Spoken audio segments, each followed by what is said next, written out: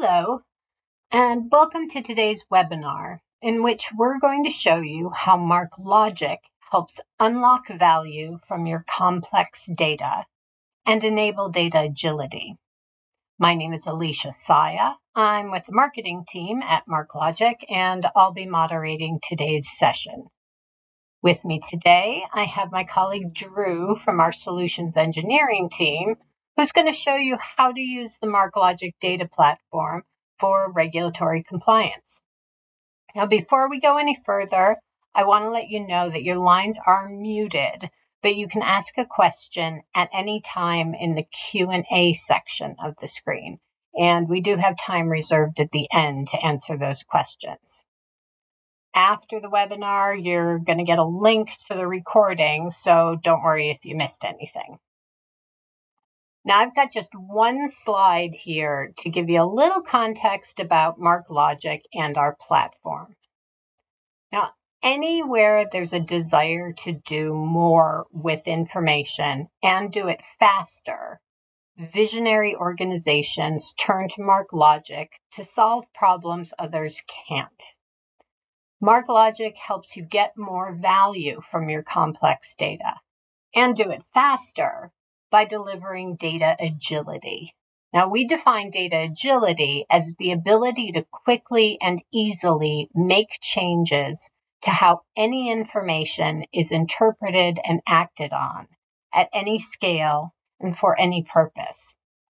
Now, our customers want to work with information differently. They want to connect information, create and interpret meaning, and consume data along with everything that's known about it for a variety of purposes across the enterprise. Now, we provide a single, unified, multi-model data platform packed with capabilities like built-in search, semantic AI, mastering, and security that lets them do just that. Now, today's webinar is focused on how to use tools in the MarkLogic data platform to connect, create, and consume data to support a regulatory compliance use case. And I'll turn it over to Drew now to show you how it works.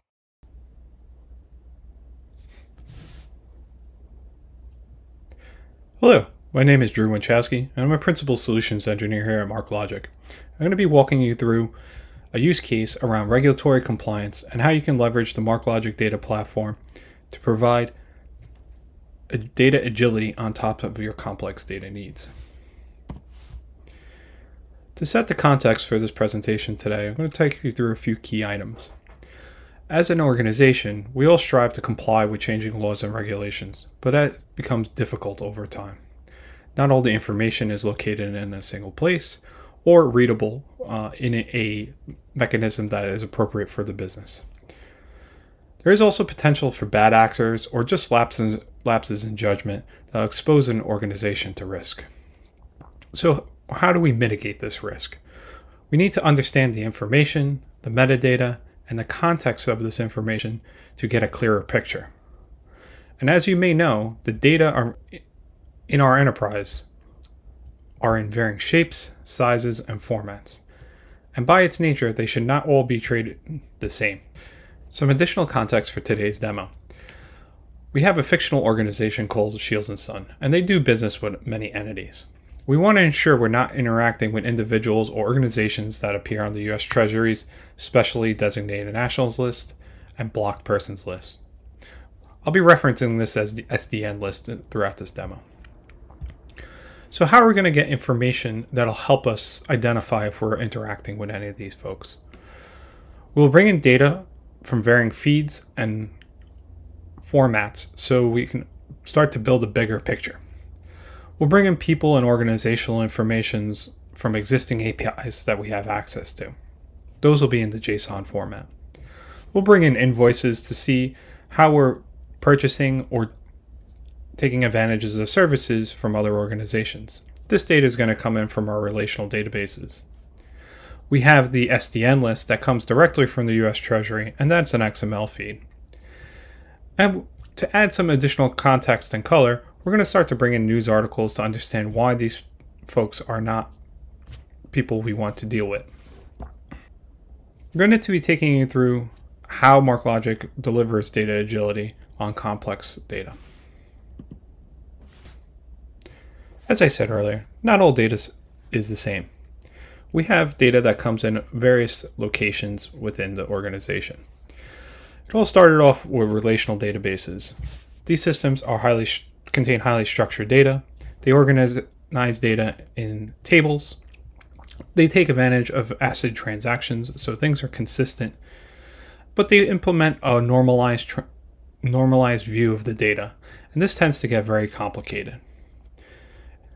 Relational databases also tend to have difficulty with unstructured data or doing things like natural language searching.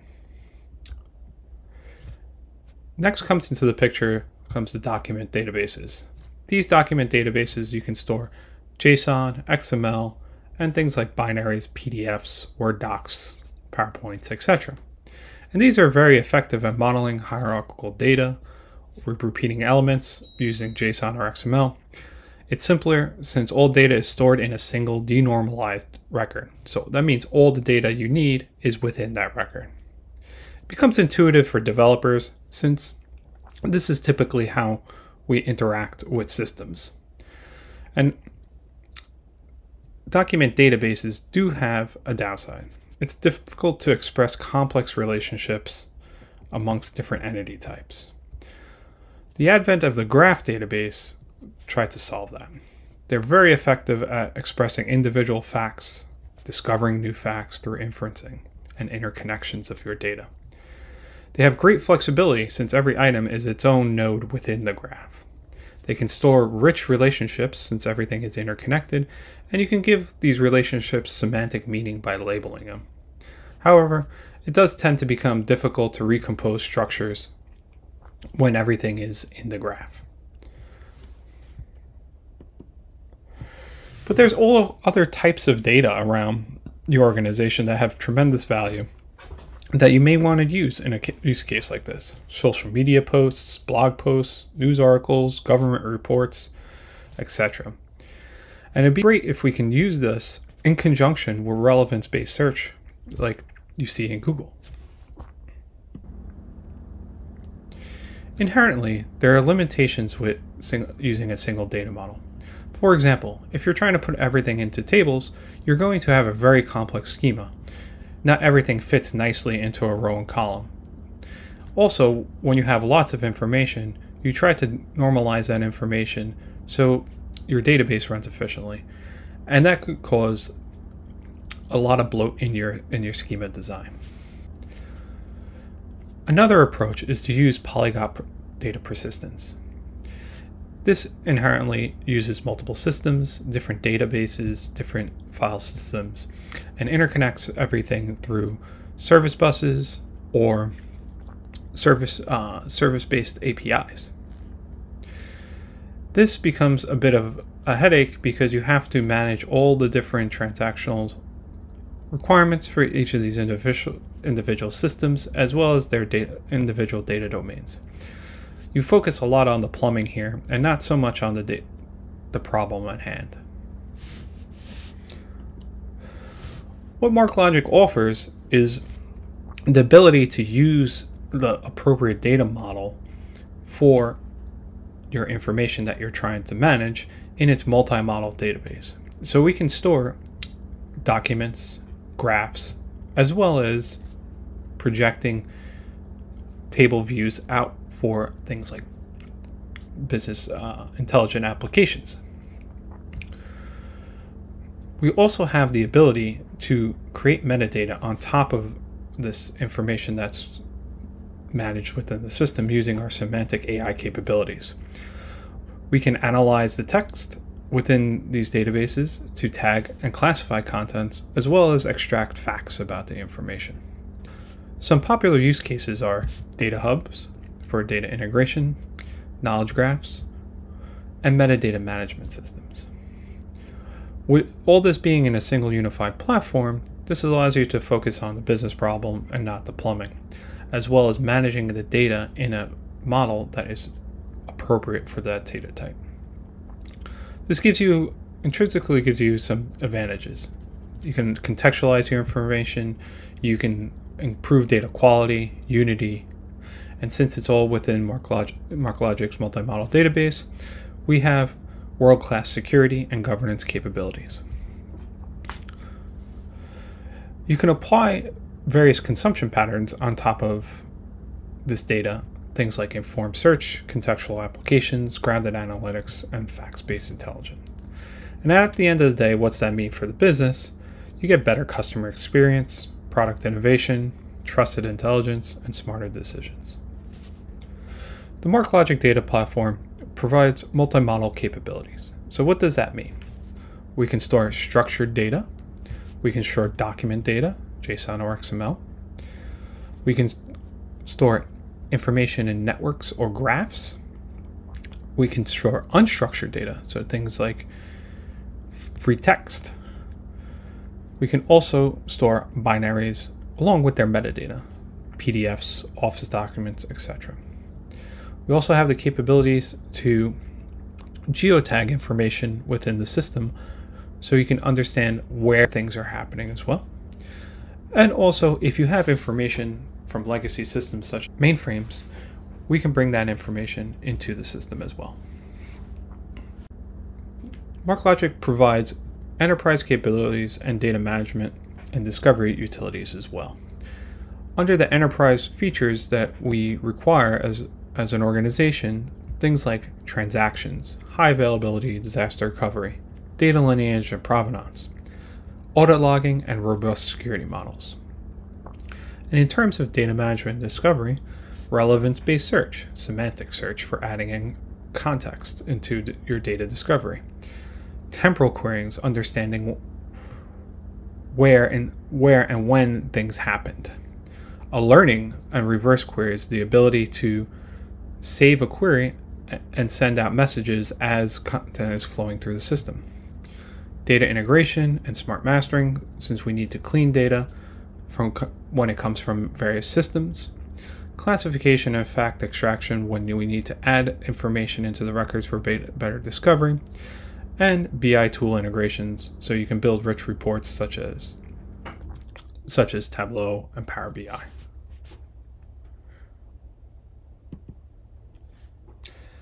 I'm going to take you into a brief demo now to show you the data platform and some of the things that you can do with the data once it has been all harmonized and enriched.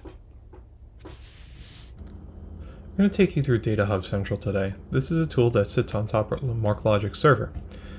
It gives you utilities to ingest, integrate, and harmonize your data from varying systems, no matter the structure or source. We're going to log in right now using our demo user.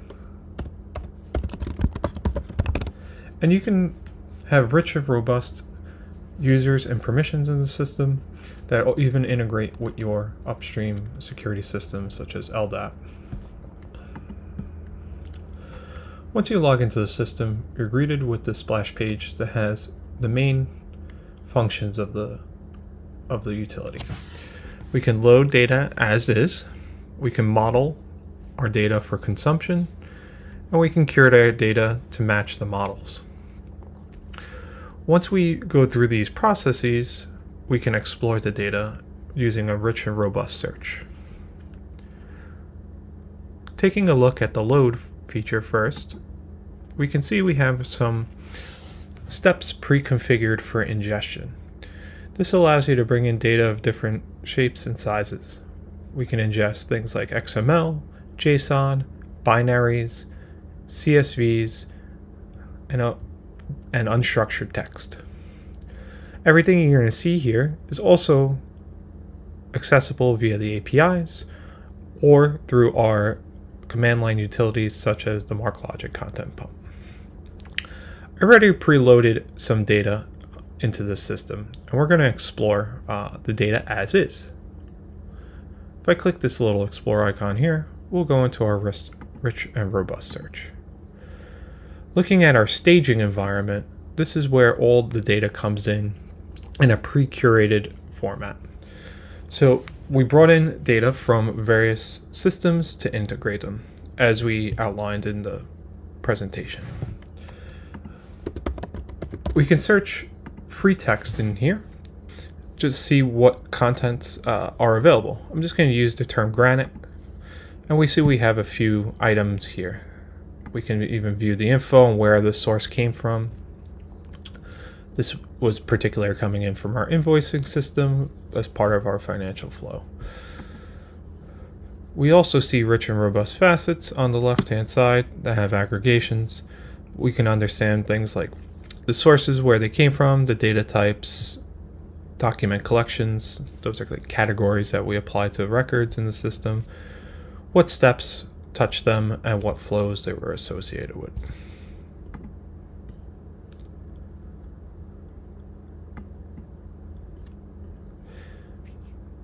Now that I have data loaded into the system, I can start to think about my consumption models. If I click in the Model tab here, we can see a rich model that has interconnections between the entities. Data Hub uses a paradigm called entities to model business objects within the system. We're going to take a look at our person object here, and we can see we have identifiers, things like first name, last name, names, dates of birth, and also flagged relationships. We can also create rich semantic relationships between the entities. This is how we have our flagged as property within here, and we're linking over to our specially designated national list. So this model that you're looking at is for our consumption purposes. We want to see people, we want to see members of organizations, the information about the specially designated national list, as well as contextual information in the form of news articles. But how do we get the data into the shape that we want to use for consumption? That is where the curation aspect comes into play. If I look at the curation tab, we see all the models that we defined. I'm going to take a look at our person model, and we have a mapping step here. These mapping steps are a way to manipulate the data so it can fit the model that we want. I just click edit on this one, and we can see the raw source data that we ingested from our people system. On the right hand side, we have the ability to map fields to our models, as well as clean up data. In this case, we're using a function from the out-of-the-box functions list. These functions allow you to clean and harmonize your data without having to write any code. If you don't see a function here that you want to use, you can create your own using server-side JavaScript. Once we map over the fields that we want by selecting the field or calling a function, we can test it, and we can see the data that maps over.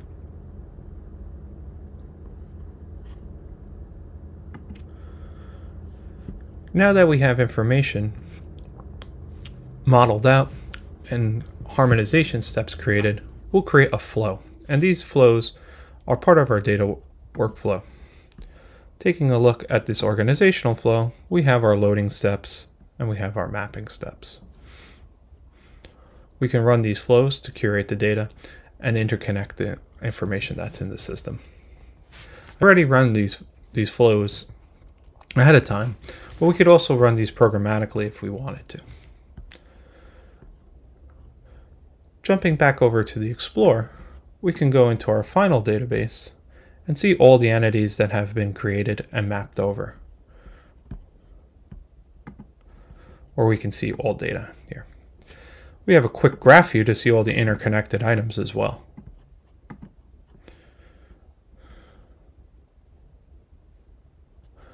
So how do we go about adding context to this information? We want to generate metadata off these records so we can better understand their interconnections as well as the aboutness of content. We're going to look at our semaphore tool to do that. We're taking a look at our semaphore tool now.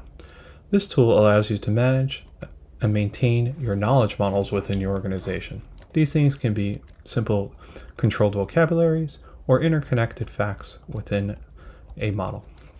Thinking of taxonomies or ontologies. We're going to take a look at our studio to see how we can utilize the semaphore tool to add value to our structured text now that we have it all harmonized within the system. We're going to look at the modeling capabilities first. Taking a look at our SDN model here, this is where we're maintaining the list coming from the US Treasury about individuals and organizations that have been deemed specially designated nationals. We can search right off the bat and look at an individual that we're going to be using for our demo today. Abbott Belgian has a few relationships as well. He's related to a specific company, Spore Doyle McDermott, and he's an individual within a particular category. We can also supply additional alternative labels for this individual and facts about them. Once we have our model created within the system, we can also use this semantic model to mine text and classify the contents. I'm going to take a look at our capabilities there.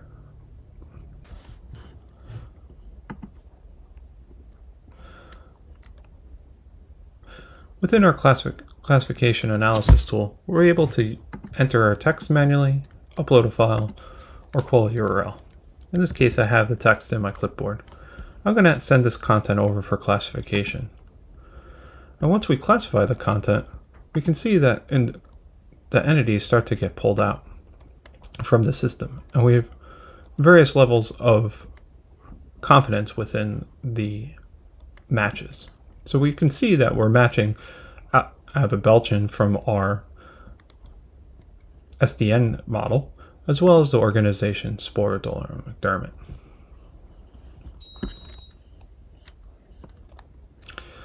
With this data, we can also call this classification service via APIs to build these strong links between the content and the individual properties that are returned through the classification process. We're now going to jump over to a brief demo application on what you can do with all this data now that it's harmonized and enriched within the MarkLogic system. Looking at this presentation UI, we can start to pull in information that we've integrated within the system. We have rich graph capabilities, seeing the interconnected items within our system. We can pull tabulature reports of the transactions that we've brought into the system based off of the individual companies. We can use our geospatial capabilities by plotting geographic points for longitude and latitude on a map. We can contextualize information, bring in those news articles as well. So at the end of the day, we're bringing in 4 major types of data: document data, tables, geospatial information, and graph information. So this little demo interface tells us the story about Shields & Sons. Our organization, Shields & Sons, have done business with another organization, Dibberts & Sons. And this organization is actually a subsidiary of Spore Doyle McDermott, as we saw was on the SDN list. We're not directly doing business with an organization that's on the list. However, we are dealing with a subsidiary, and that's an area that we may want to take a deeper look into to make sure that it's a valid business transaction. Just reviewing the context of the demo one more time, we can see that we successfully brought in data from various systems in different formats and added additional metadata to those records to contextualize the information. We've brought in JSON documents from existing APIs. We brought in structured data from our invoices systems. We brought in XML feeds from the US Treasury for the SDN list, and we brought in the news articles for the unstructured text for context. Additionally, we did a semantic analysis using our semantic AI platform, Semaphore, to add additional metadata to these records and link them up to the business objects within the system. Thanks, Drew. That was great. And before we move to the Q&A, I wanted to sum up the reasons our customers choose MarkLogic to solve their complex data problems. Now, first, the MarkLogic platform is unique in that it treats data and metadata as a single data resource, regardless of format, type, location, or quantity. Data, including all its metadata, is connected or ingested as is, ready for immediate consumption, without the need for normalization, transformation, or simplification. Our semantic AI technology uses machine learning and knowledge models to synthesize, enrich, extract, and harmonize all types of metadata, which greatly simplifies creating and sharing what the data means. Now, we store this meaning with the data to power informed search, contextual applications, grounded data for analytics, rigorous data governance, and transformational data security. The robust set of capabilities of our unified platform benefit our customers by enabling data agility, the ability to easily make powerful changes to how data is interpreted and acted on, ease of connection, allowing you to integrate existing data sources, repositories, applications, and workflows, delivery of information in context to its use case and its intended audience, data trust, which is earned via traceable, transparent, repeatable, and auditable results that are understandable by business users. Now, all facts and interpretations are part of the business record, which, as we know, is very important in a compliance environment, particularly. In summary, with the MarkLogic data platform, you reduce the effect of data and knowledge silos in your organization with a single data source, along with everything that's known about what the data means. And it's all supported with enterprise-grade data management capabilities like security, scalability, availability, language support, temporality, interfaces, and a standards-based architecture. Now, if you think these are benefits your organization can take advantage of, we'd love to have a conversation. Now, MarkLogic is being used around the world to support a wide variety of use cases involving complex data. And we'd be very interested to hear about your use case and can have a technical meeting with your team to discuss. And also, if you're a developer and want to jump right in, we do have free training through MarkLogic University. Now, with that, we've got a few minutes to answer some of your questions live. And if we don't get time to answer them live, we will follow up with you after using the email address that you use for your registration here. So let's take a look and see what's in the queue. All right. Let's see. Drew, first thing, and we've got some questions about the knowledge modeling capability. So first off, where do the knowledge models come from? And kind of tied into that, as you were talking about the entity model in Data Hub Central, and then you were talking about knowledge models. How does that compare? Sure. So let's start with the comparison of the model types. You can think of the different model types as layers. So in the knowledge model area, you start with a conceptual model. So you have a concept of a person, of an organization, etc., right? And then you go down to the next layer where you have a logical model where you'd start to define those concepts. So MarkLogic is an organization. Drew is a person. Alicia is a person, right? So that's where we have those controlled information and managed for governability within the system in that knowledge model. So everybody in the organization is speaking the same language about those concepts. Now, where that goes down to the next layer is where you can think of your physical layer, where the data hub comes in, and that's your actual instance records. So say you have a vehicle and then you have a concept within your system about a vehicle. You have a make and model within your logical layer, but then you have your physical layer where you have that actual vehicle with the VIN number, for example. And that's where you would manage that at the data hub layer, where you would have all that information flowing in, where you would harmonize it and then link it up semantically back to those other to the knowledge model itself. So coming back to where do you get these knowledge models? Well, some of the information is around your institution already. It's institutional knowledge that can be encoded. The semaphore utility has the user interface for defining those concepts and entering them in manually by a subject matter expert. You can also upload content via APIs or spreadsheets if you manage data like that. Or if the information is not necessarily in your institution, or if you want to use information from a broader industry. So say you're in pharma, for example. Pharma has very strict models already that are in there for disease classifications and medical classifications. So things like RX norm and ICD-10.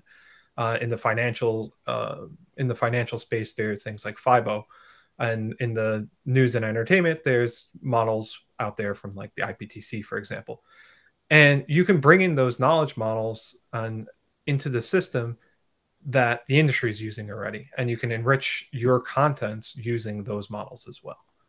So is that kind of tied into some of those concepts like linked data and reference data?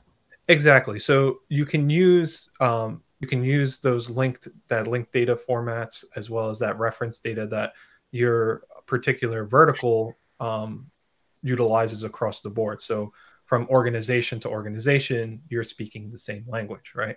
And then you would layer in your proprietary information on top of that within the system. Okay. So it could be a mix, basically. Very good. Okay. Also had a question, if you could explain further, kind of speaking of mixes, the mix of content that you used in the demo.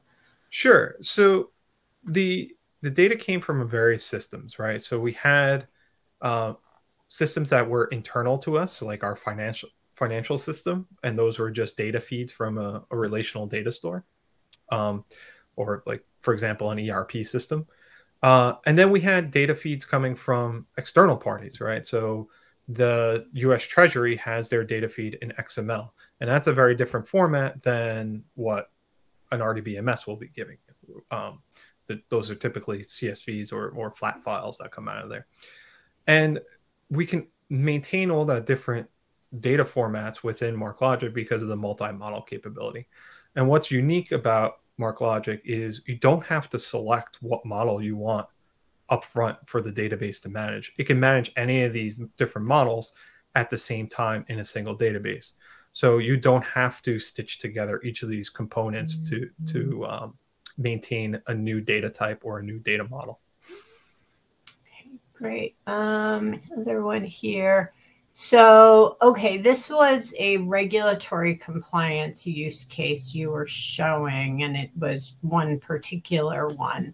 Are there other regulatory compliance use cases that MarkLogic has been used for? Yeah, so we have customers that do things like GDPR and PII management. So they have information that they start to bring into the system, and they want to share it securely with the rest of the organization, right? But if there's sensitive information in there, you want to make sure that is locked down, and only the people that should have access to it have access to it, right? And it's not always structured in a way where you can do that. So that's where the semaphore capabilities come in as well, where we can analyze the text within those records. So say it's a report or a email or a PDF that was sent over. We can analyze that unstructured text and determine to a certain probability if this data contains PII or GDPR using those knowledge models. So you may start to model your organization's people information and concepts that are sensitive. So maybe you're saying health benefits are in there, or a routing number for a bank account. Like, we can determine those types of information within the text to a certain degree of probability, and then we can use those scores to determine if we should lock down that content or not. And then within MarkLogic in the database, we offer record level security where you can lock down a whole record, or we can go down into the individual properties within those records. So you can show some of the data securely, but you'll have to have like an elevated permission to see somebody's social security number or see somebody's home address, for example. Okay, cool. Let's see. So, all right, is MarkLogic used for other things besides regulatory compliance? Now, we know the answer for that is yes, but if you could elaborate a little bit.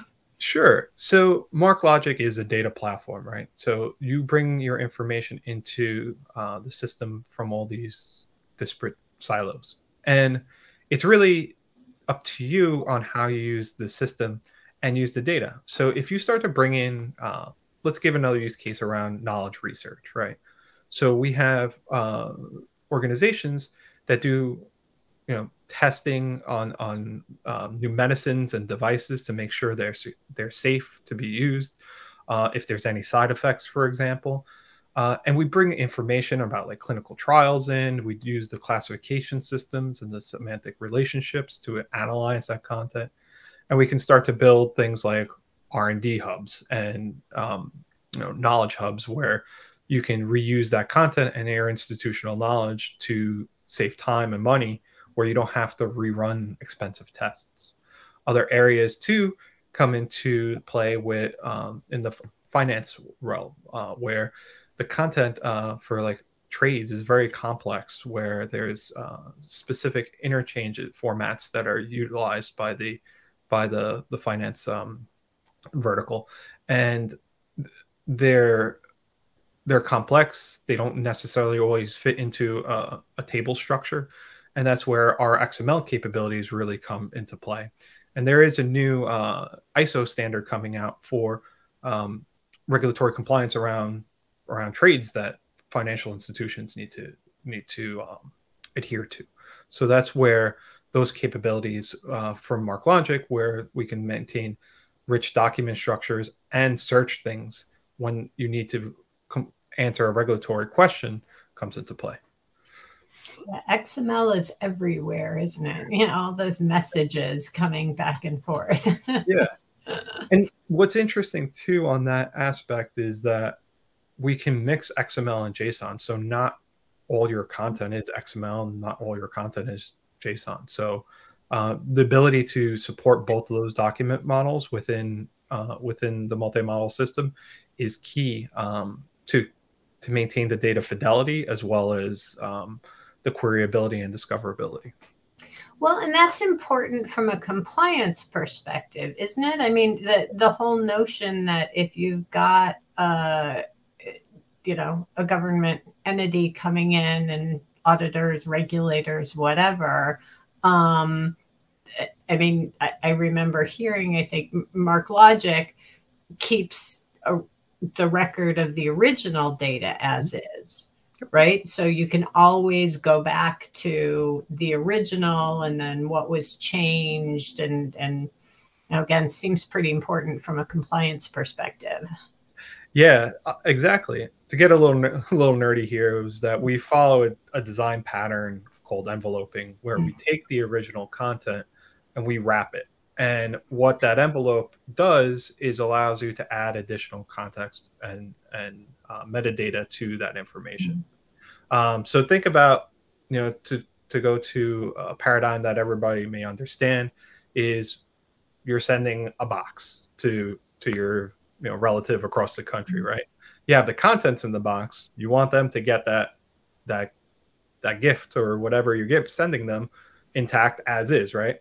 But there has to go through a whole process to ship from one side of the country to the next. So you envelope it, you put in information, tracking metadata, information about where it's going. And we do something very similar to how we maintain the data in the system, right? We envelope the contents so we can track it along its journey through its life cycle. Cool. All right. I think we've gotten to everything in the question queue. So, wrap it up. At this point, I want to thank everyone who's joined us today. Thank you, Drew, for the great presentation. And visit our website if you want more information. Stay tuned to our Bright Talk channel. We do these demo webinars, different flavor of them every month. So that's all for today. And thank you all for coming. Bye-bye. Bye-bye.